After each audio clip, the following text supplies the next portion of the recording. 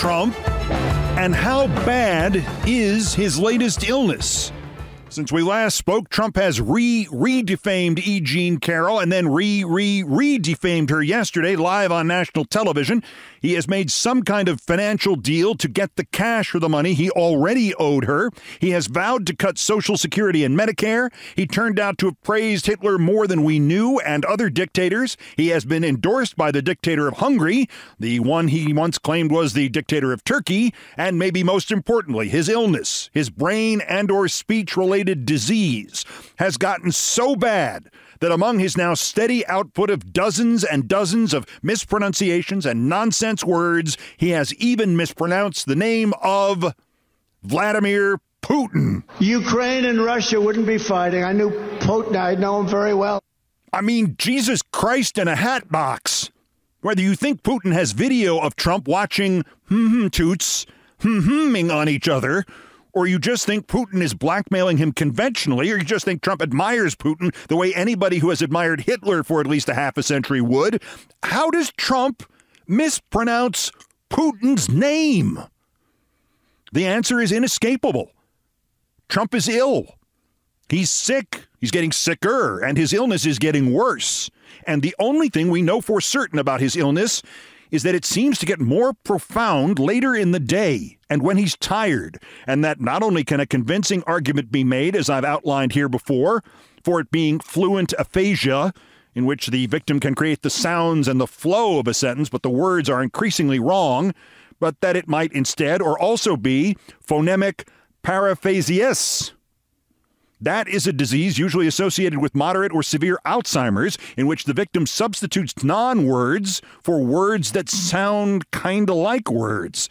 The psychologist and former Johns Hopkins Medical School professor, Dr. John Gartner, made that armchair informal diagnosis for the website Salon. We'll get to the Social Security cuts and the hourly defamation of E. Jean Carroll and the money story in a moment, but here are the lowlights of Trump's malaprops just since Saturday. In your mind, feel free to vote for which you think it is, fluent aphasia or phonemic paraphasias. That's why they're weaponizing law enforcement for high-level election interference against Joe Biden's top and only political appointment, a guy named me. It's a guy named me. We have become a nation like nobody thought possible. By far the most disgraceful part of Joe Biden's service is the divisive, all compliments of an incompetent Biden administration. Megyn Kelly, may she rest in peace. They say that it's violent, the attacks. Biden said it. I knew Poten. I know him very well. Again, I can't get over this. He mispronounced the name Putin. I would have sooner expected him to call Melania Melanoma than to say Poten, as in potent potables. The sound-alike Alzheimer's symptom advocate Dr. Gartner was one of the 27 psychiatrists and mental health experts who contributed to the 2017 best-selling book, The Dangerous Case of Donald Trump. He now cites other sound-alike things Trump has said recently. Quote, some examples of Trump's non-words. Beneficiaries become beneficias. Renovations become renoversh. Pivotal became pivoball. Christmas became Christmas. Bipartisan became bipars, unquote. And we can now add to that, Poten became Poten. Dr. Gartner adds, quote, this is a fundamental breakdown in the ability to use language. If you were talking to your father on the phone and he did this, you would think he is having a stroke. There is no healthy older person who speaks that way. Dr. Gartner also notes the word salads and the free association meanderings in his speeches and calls it, quote, a sign of real brain damage, not being old, not being slow, not losing a step, but of severe cognitive deterioration. What I don't understand is why those clips, he asks, aren't replayed over and over in the mainstream media. Isn't Trump babbling incoherently the most newsworthy part of his rally, unquote? Well, Dr. Gartner, I'm doing my damnedest. I knew Poten. I know him very well. Poten, as in potentate. the which disease has he got stuff is not just idle reverse both sidesism either. It probably has extraordinary relevance to the seemingly unconnected news developments always swirling around Trump. I mean, what would better explain this E. Jean Carroll timeline? Friday, after a stay was denied, his lawyers posted bond of $91,600,000 for his first defamation of his sexual victim for claiming she had made up the story, after a court found she had not made up the story, and after another found he had defamed her again by saying she had made up the story. Saturday, at his fascist rally in Rome, Georgia, he then said, quote, I just posted a $91 million bond, $91 million on a fake story, totally made up story based on false accusations made about me by a woman that I knew nothing about, didn't know, never heard of. I know nothing about her. Monday, as E. Jean Carroll was arranging to discuss a new defamation suit against him for those quotes Saturday, and as another deadline loomed for paying her another $83 million in damages for defamatory statements he made while president, he went on CNBC and called Carroll, quote, Miss Bergdorf Goodman, a person I never met. I have no idea who she is. And nobody had even asked him about her or that case on CNBC. He just started talking about it. Needless to say, after that, E. Jean Carroll's lawyer, Robbie Kaplan, answered, quote, the statute of limitations for defamation in most jurisdictions is between 1 and 3 years. You can understand if Ms. Carroll and Mr. Kaplan are buried in paperwork over potential lawsuits against the bastard. How much of this could be explained by, could be exacerbated by fluent aphasia or phonemic paraphasias or something else, or a cocktail of brain-related illnesses? And I haven't even mentioned Trump's continued insistence, continued belief that because he's been prosecuted in New York, companies are refusing to stay there and people are moving out of the city in droves when the only thing related to Trump that's happening here is they're taking his name off of all the buildings he doesn't own, and the number of buildings he still owns may be dropping considerably in the immediate future. Which circles back to my first question. Who owns him now? And that circles back to the $83 million he had to pay E. Jean Carroll yesterday. The Trump bond for that amount was actually issued by Federal Insurance Company, part of the ever good for a laugh Chubb Group. Trump won't give any details about his Chubb bond. Chubb won't give any details. On the other hand, nobody gives anybody else $83 million for nothing. Is there a co-signer on this bond? Is Chubb, in effect, just washing money from somebody else to Trump? There is a Chubb Insurance Company in the United Arab Emirates. There is a Chubb Turkey and a Chubb Brazil. And oh, by the way, a Chubb Insurance of Russia. Doesn't even have to be international to mean somebody now owns Trump. Last week, he met with the conservative hedge fund boss, Jeff Yass. And suddenly, Trump did a full 180 on banning TikTok and now wants it continued, but Facebook banned because he just said Facebook is the enemy of the people. And oh, by the way, who owns $33 billion worth of TikTok? Oh, yeah, the guy just met with Jeff Yass. Trump also just confirmed yesterday that report that he had met with Elon Musk last week. Do Russians own Trump? Do Turks? Do Chubbs? Does Jeff Yass? Does Musk? I mean, why would Musk try to own Trump other than, you know, they're both racist fascists? Who owns Trump? All we know for sure is Trump lies about how much money he has, lies by a lot, maybe 90%. All we know is he needs money and he can't control himself. Money. He needs money. A lot of money. That's what he wants. That's what he... Wait a minute. That's what he... Oh, Nancy!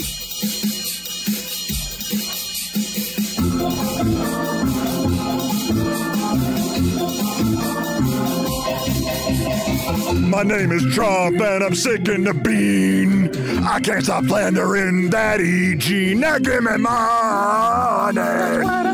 That's what I want. That's what I want. That's what I want.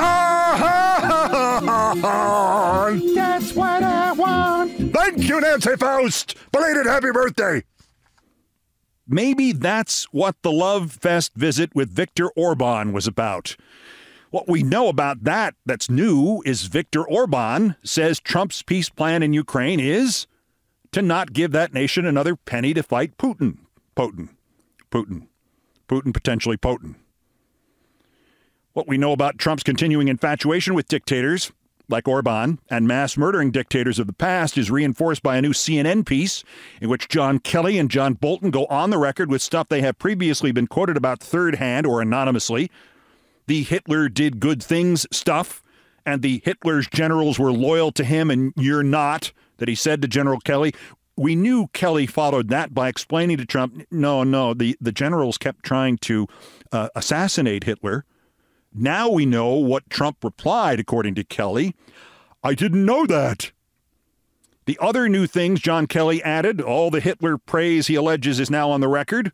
Trump spokespeople have repeatedly denied Trump ever praised Hitler, even though we learned as long ago as 1990 that in a lawsuit, Ivana mentioned hubby kept a book of Hitler's speeches in a bedside table, and Trump later told a reporter he got it from a fellow named Davis.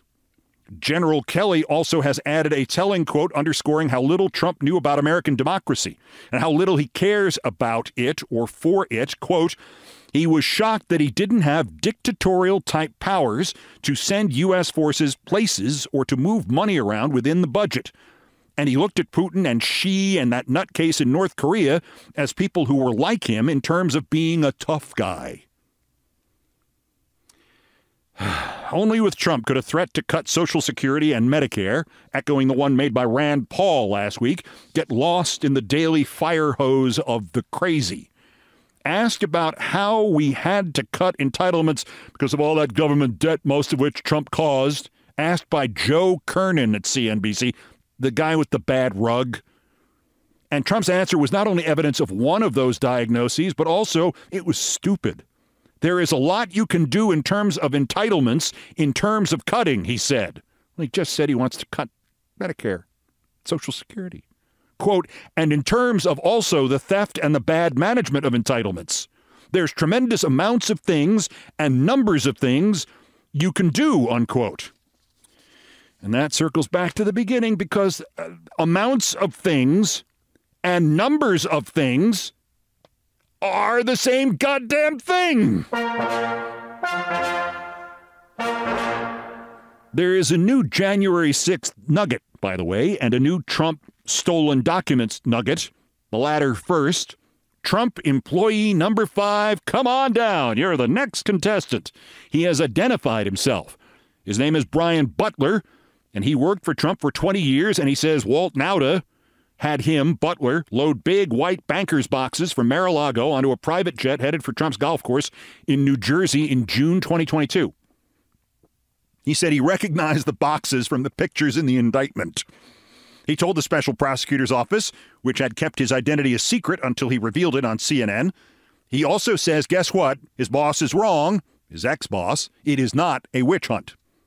The last remaining question, though, is why the Bedminster golf course was not sealed off the day Mr. Butler testified that there were boxes sent from Mar-a-Lago to New Jersey, and why they didn't dig up that unseemly burial plot next to the first tee.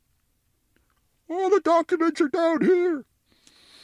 The January 6th nugget, the Secret Service agent driving Trump's car after his "Go do a coup for me" speech that day, was interviewed by the January 6th committee. The agent's name was given, but was not released. He confirmed, so it's not anonymous, but he confirmed Trump demanded to be taken to the Capitol, where his thugs were going to try to take the place over. The driver contradicts the assertion that Trump tried to take the wheel, which is all the Republicans are talking about, and it's why they released this stuff yesterday. He says Trump's voice was raised, but he didn't seem irate. He just wanted to go to the Capitol. And way more importantly, and all credit to Kyle Cheney of Politico for seeing this, the driver's testimony, including something far more damaging to Trump than the Republicans who released the transcript think it's damaging to Cassidy Hutchinson, included this. As Cheney noted, Congresswoman Jamie Herrera Butler of Washington confirmed that the then House Minority Leader Kevin McCarthy, remember Kevin McCarthy, finally reached Trump by phone to urge him to call his gangs off at around 2:30 on January 6th. Trump, quoting her, quoting McCarthy, quoting Trump, initially repeated the falsehood that it was Antifa that had breached the Capitol. But in the committee's interview with the driver insists that an hour or an hour and a quarter earlier, Trump insisted to him that he faced no danger no matter what happened at the Capitol. Quoting the driver, the thing that sticks out most was he kept asking why we couldn't go, and that there wasn't any reason to be concerned about the people that were there, or reference them being Trump people or Trump supporters. Wasn't concerned about the people that were there. Trump ended his speech at 1:10 on January 6th. Trump's motorcade left the ellipse at 1:17, got back to the White House at 1:19. McCarthy was already on TV recounting that phone call with the Antifa reference at 3:05 p.m. In short, at 1:15 or 1:16 or 1:17, Trump admitted to two Secret Service agents that those storming the Capitol posed no danger to him because they were Trump people. The Capitol Police would retreat at 1:30. At 2:30 or so, Trump tried to convince McCarthy that his terrorists were actually Antifa. A good prosecutor could make that into guilty foreknowledge and obstruction of justice. A bad prosecutor could be named Robert K. Hur, the Trump stooge, whose testimony today to the House Judiciary Committee, run by the Trump stooge Jim Jordan, has taken on an entirely different vibe than it had as late as 9 p.m. last Thursday. Then, Hur expected to be hailed by Republicans, congratulating him on valiantly noting that while he would not file any charges, not one, not even some benign technical violation of the law, nothing, while he didn't do any of that, he had been able to warn the American people that, as he wrote, President Biden could present himself as a, quote, sympathetic, well-meaning elderly man with a poor memory. Still remembers what Putin's name is. Then came Biden's extraordinary State of the Union performance Thursday night, and the death, except within the Republican bubble, and even in part of the Republican bubble, of the entire MAGA Biden age plot. Now, don't be surprised if the following happens. Republicans will still try to reignite the age plot if it does not catch fire immediately, if Swalwell or Schiff or Ted Lieu or Neguse or Steve Cohen instead light Robert Hur on fire. Watch the Republicans spend the rest of this hearing excoriating Robert Hur for refusing to bring charges against the president and asking him to reveal whether Merrick Garland railroaded him or if Hur has simply sold out to the Democrats. By the way, if you want a tiny lull related to bad special counsels, remember the Biden impeachment? Remember the Hunter Biden special counsel, David Weiss? The previous two fascist conspiracy theories that turned out to be DOA?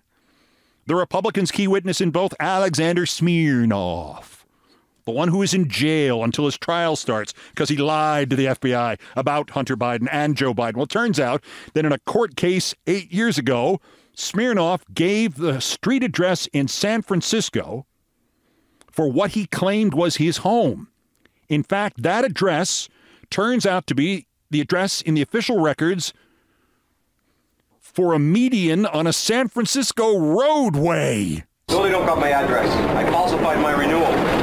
Put down 1060 West Addison. 1060 West Addison? Wrigley Field.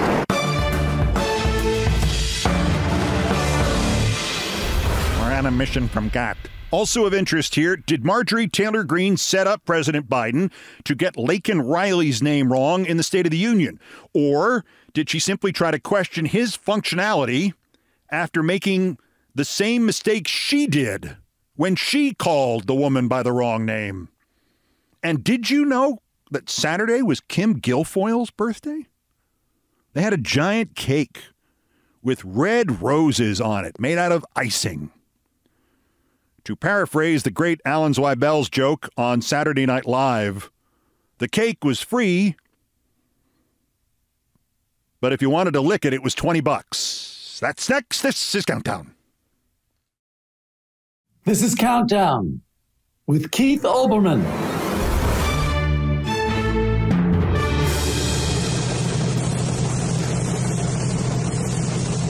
Postscripts to the news. Some headlines, some updates, some snark, some predictions. Dateline, Kensington Palace in London. Hello. Kate, Princess of Wales, has apologized for that photo. That photo of her and her kids for UK Mother's Day that all the news agencies around the world issued a mandatory kill about because it turned out somebody had doctored the photo and there were disappearing cuffs and blurry hands. And she now says, quote, like many amateur photographers, I do occasionally experiment with editing. I wanted to express my apologies for any confusion the family photograph we shared Sunday caused. Sure. Actually, she was photographed herself yesterday in a car with Prince what's his name, the one they didn't fire, only she was facing away from the camera, so we still don't know if she's recovered from her not-revealed illness or what. And by the way, I'm hearing that the real problem with the photo, the real reason she photoshopped it in the first place was there was a fifth figure in the back besides her and the three kids who's not supposed to be photographed. John F. Kennedy Jr. Uh-huh. Dateline, the Vatican. Oh, for crying out loud, now they're going to have to get an entirely new pope again. Pope Francis telling interviewers that Ukraine should have, quote, the courage of the white flag and negotiate a settlement with Ukraine. Is his real name Pope Elon? At least he's holding up the tradition of the Catholic Church, which before and during the Second World War did nothing to help Spain, then the Jews in Germany, then Europe, and basically sided with Hitler straight through under Pope Pius VI and Pope Pius VII, though they said many mean things about the Nazis. Maybe Pope Francis, he should have the, quote, courage of the go F yourself. And Dateline, a cave in Georgia. You may have heard that after slamming President Biden for mistakenly calling the murdered woman Lincoln Riley during the State of the Union, Marjorie Taylor Cavewoman Greene made exactly the same mistake from a Trump rally, no less, on television. But it's way worse than that, actually. It sure looks and sounds as if Greene had deliberately set the president up to call the poor woman Lincoln Riley and confessed it, inadvertently perhaps. Her exact comment to the interviewer, she told the guy that she had told President Biden Thursday night as she harangued him at the State of the Union, quote, say her name, Lincoln Riley. And he had this pen in his hand. I had given it to him as he walked down the aisle. And when I yelled out at him and I said, say her name, Lincoln Riley, he picked up the pen and he had it right there. It's easy to read, Lincoln, but he said Lincoln Riley. 2 words for Marjorie Taylor Greene, scum bag.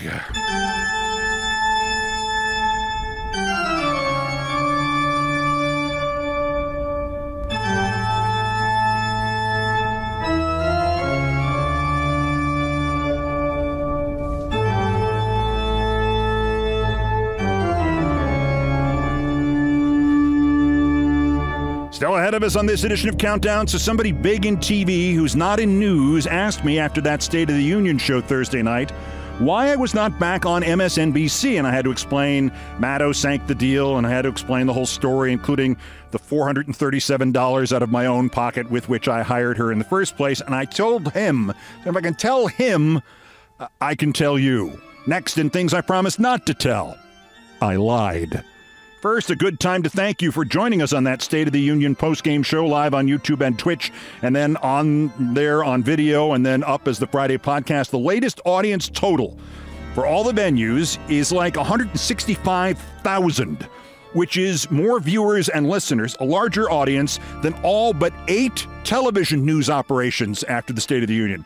I mean, this was consumed by more people after the State of the Union than were watching PBS, CNBC, Univision, Telemundo, CNN-E, and frankly, I've never heard of CNN-E before, so this makes sense, News Nation, Newsmax, and Flomax. Thank you. Now still more idiots to talk about the daily roundup of the miscreants, morons, and Dunning-Kruger effect specimens who constitute today's worst persons in the world. The bronze, Politico, worse. It's not just them, obviously, but they took it to a new level. What's it? Screwing up the really screwed up Katie Britt story. Politico first missed the fact that she was trying to blame President Biden for a sexual abuse case that not only took place in Mexico, but took place during the administration of George W. Bush. It wasn't just Politico, as I said, so did the New York Times. They missed this. Washington Post, CNN, NBC News, ABC, CBS, Associated Press, Axios, Flomax.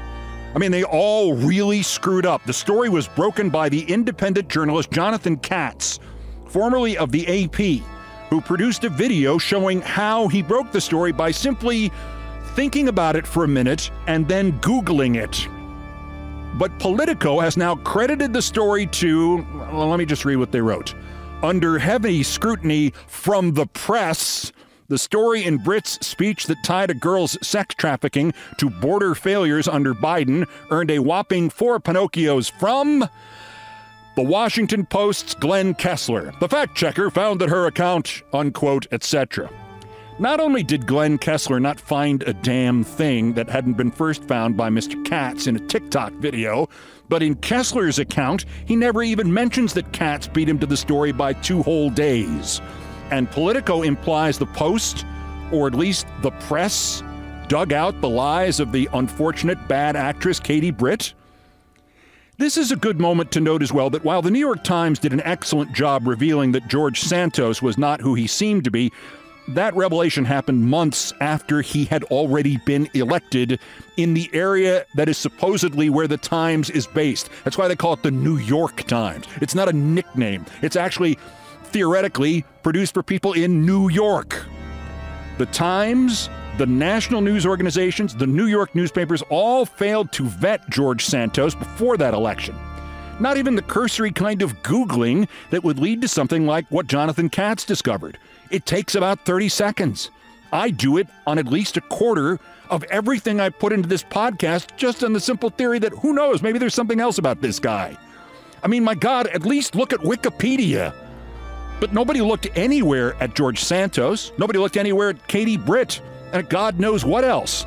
The major news organizations only seem interested in what is already being covered by the other major news organizations.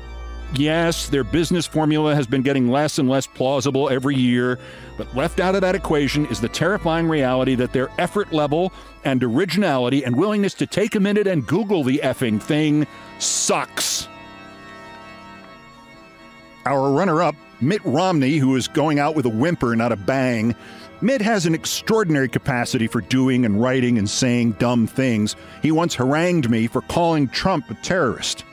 3 months later, he found himself under attack in the Capitol on January 6th by terrorists sent by Trump. Surprise! But on the subject of Katie Britt, Mitt has topped himself. Quote, in a good way, the delivery was over the top, out of character. Biden's, of course. Katie Britt's, too. The media overreaction to hers, not his, tells us who liberals most fear as VP nominee. Mitt, firstly, the just this right side of anger the president showed in the State of the Union, that used to be what he was known for. He yelled, he raged, he spoke really loudly. You know, during his first 30 years in the Senate, while you, Mitt, you were working for hedge fund companies. But as to who liberals most fear as VP nominee, I'm not much on hunch political forecasting, but my God, Mitt, if you let liberals vote as to who we'd most like to see the Republican vice presidential candidate be, the option that would most help Biden get reelected, I'm thinking Katie Britt would get 90% of our votes now. Yes, anybody and Britt. Anybody and Britt. But our winner, topping even the entirety of the mainstream media and Mitt Romney, Bill Maher. I'm not going to rehash the 46 years since I met him and the 2 times I missed the chance to sock him and get away with it. But I will say that I was kind of flummoxed as to what had happened to him, how Maher had gradually turned from a generally consistent liberal with occasional complete blackouts like his ongoing relationship with Ann Coultergeist, how he had turned from that to a lazy, uninformed libertarian who will both sides anything for a laugh. Well, for a possible laugh. He really hasn't been funny in 7 or 8 years. He continued to insist that Biden should drop out until the State of the Union. Sudden 180, just like that putz Ezra Klein. Well, now we know why. What has happened to Bill Maher? Bill Maher did a podcast with Mediaite. That's a bad sign to begin with. Mediaite is crap. And it continues also to be the dumbest name in news or news adjacent. Mediaite? But he explained his news diet, Maher did, in this podcast. He says his staff sends him a digest of stuff from the big news organizations, but, quote, I also love my independent writers. Just read Andrew Sullivan. Oh, good. Andrew Sullivan, who was last right about something in 2002. Quoting again, my friends Barry Weiss and Nellie Bowles. Barry Weiss? Because Jonathan Turley doesn't write enough about politics? Quote, Andrew Sullivan, George Will, bunch of people like that. George Will? George Will is who you read about when nobody else is writing that day. And I mean only read about baseball from George Will. Quote, I still love my Maureen Dowd. I love my Tom Friedman and Brett Stevens. Pamela Paul I've come to like a lot. Oh, sweet Jesus in a Hatbox! Bill Maher is this close to voting for Jill Stein. Maureen Dowd? Brett Stevens? Andrew Sullivan? Pamela Paul? It's not just that Bill Maher has forfeited whatever liberal credentials he once had. He's turned into Howard Kurtz. Bill, next thing you'll be telling me your go-to TV liberal is Joe Scarborough Maher. Today's worst person in the world!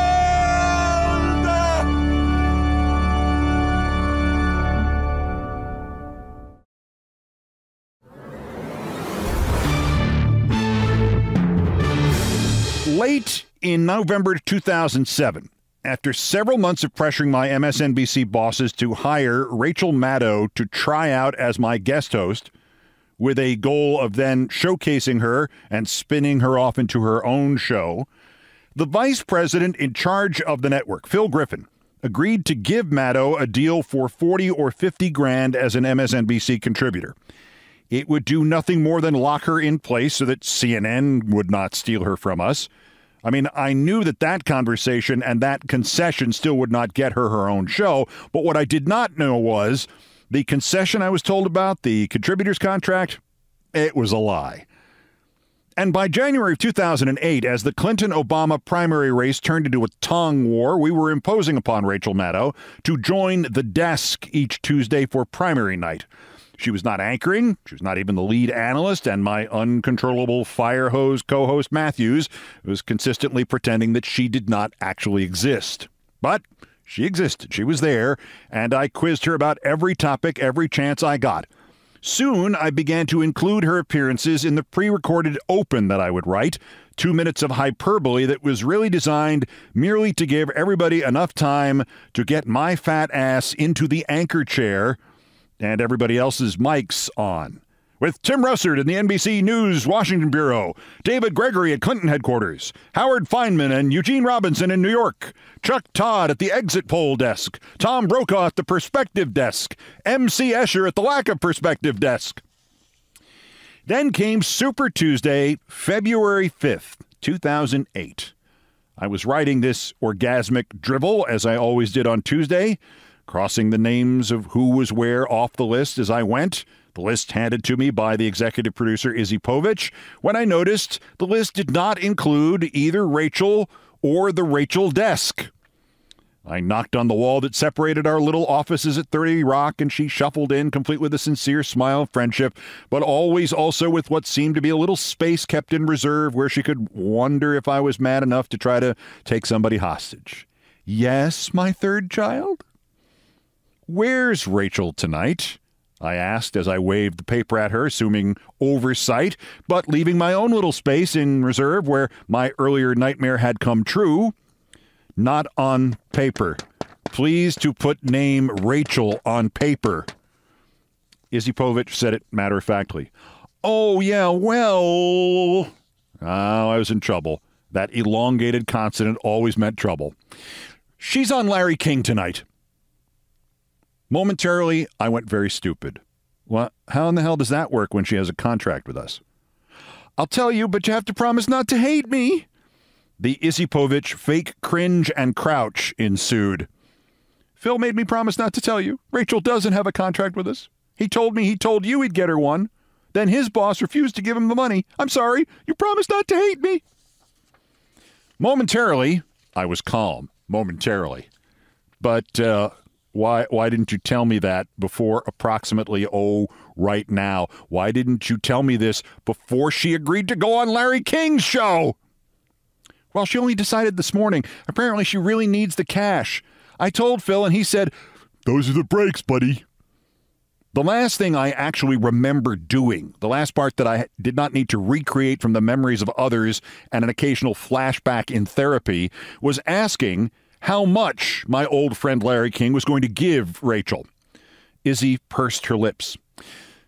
$250. I remember screaming that figure several times, along with all the swear words I knew. I remember vocalizing, "We are going to lose Rachel Maddow, the next great talent of cable news, to effing CNN for $250 effing dollars." Everything else after that statement is darkness. I know I phoned Phil Griffin and threatened him. Izzy recently confirmed for me that I asked her to leave before I called him and threatened him. I believe I warned him that if he did not sign her to a contributor's contract within 24 hours, I would walk off the set during that night's primary coverage, or maybe the next week's, or maybe during Countdown tomorrow night. It would be a surprise. I'm also confident that I warned him that of all the talent on television, Larry King had the best knowledge of what and who else would succeed. More than the rest of us combined, he was a savant. And when he saw her in real time on his primary night panel, we would never see her again, and she would have a CNN contract before midnight. I told Phil that when that happened, I would then kill him with my bare hands. Or Jeff Zucker would kill him when she wound up beating the hell out of us in the ratings. This statement all took longer than this paragraph would imply because I know without fear of contradiction, every other word out of my mouth was either what we used to call an oath or the phrase, "Jesus H. Christ." Mind you, these people, the president of NBC, Jeff Zucker, and it's a year since they got rid of him at CNN, the president of NBC News, Steve Kappas, and the soon-to-be president of MSNBC, Phil Griffin, these had been the same people who about a year earlier had decided that their 10 p.m. host, Tucker Carlson, yep, Tucker Carlson was on MSNBC, that Tucker Carlson did not need two people to play the role of liberal foil on his show at like $50,000 a year. So they kept one of them. His name was Max Kellerman, and they fired the other one. Her name was Rachel Maddow. They fired Rachel Maddow at MSNBC to save $50,000. She was back now at MSNBC only because my producer, Izzy, had suggested making her a regular guest, and within a couple of months I realized she would be the next great host in cable news. And after months of pleading, including pleading with her because she didn't want to do it, I had just convinced them to put her back under contract, except they had lied to me and they had not put her back under contract. I may have mentioned this to Phil Griffin during our phone call. 111 different times I may have mentioned it to him. I also telephoned Rachel. I did not swear at her.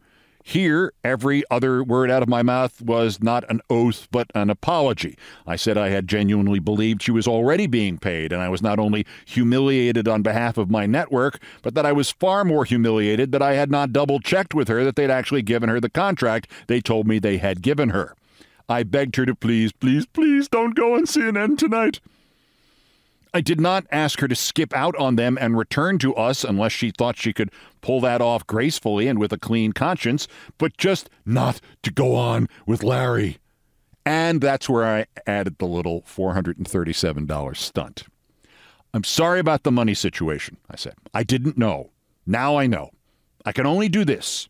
I think they will give you $40,000 or $50,000 for a contributor's deal, just to start. But what I will do is, and while making as many sound effects of exertion as I could dream up, I stretched around, I pulled my wallet out of my back pocket, and I emptied it onto my desk.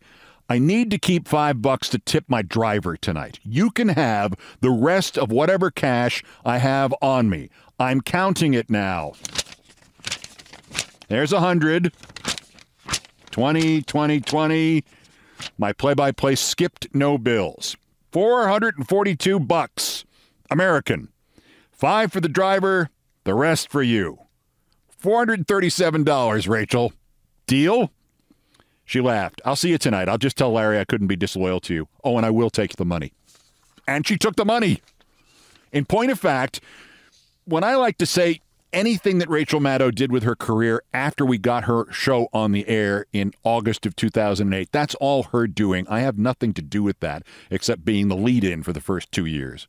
That's true. But I also like to say that I got that show on the air.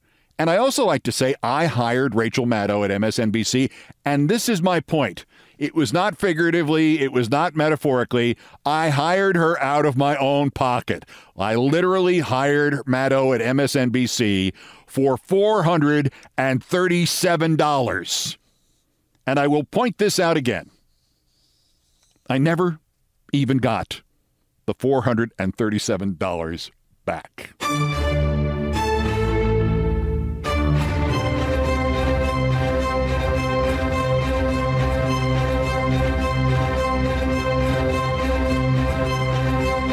I've done all the damage I can do here, including to my voice, I think, when I was singing. Thanks for listening. Counting Out musical directors Brian Ray and John Philip Chanel arranged, produced, and performed most of our music, but they would like to remind you they had nothing to do with my singing. Mr. Ray was on guitars, bass, and drums. Mr. Chanel handled orchestration and keyboards, produced by TKO Brothers, except for the song. Other music, including some of the Beethoven compositions, arranged and performed by the group No Horns Allowed. The sports music is the Olbermann theme from ESPN2, written by Mitch Warren Davis, courtesy of ESPN Inc. Our satirical and pithy musical comments are by Nancy Faust, the best baseball stadium organist ever. Our announcer today was my friend Larry David. Everything else was pretty much my fault, especially the singing. That's Countdown for this 239th day before the 2024 presidential election and the 1,162nd day since Dementia J. Trump's first attempted coup against the democratically elected government of the United States. Use the 14th Amendment and the not regularly given elector objection option, the Insurrection Act, the justice system, the mental health system, and my singing to stop him from doing it again while we still can. The next scheduled countdown is tomorrow. Bulletins as the news warrants. Till then, I'm Keith Olbermann. Good morning, good afternoon, good night, and good luck. Take two. Little louder, please.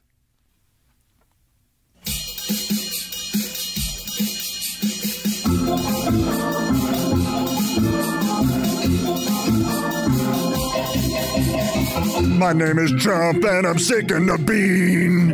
I can't stop slandering that E-gene. Now give me money. That's what I want. That's what I want. That's what I want. That's what I want.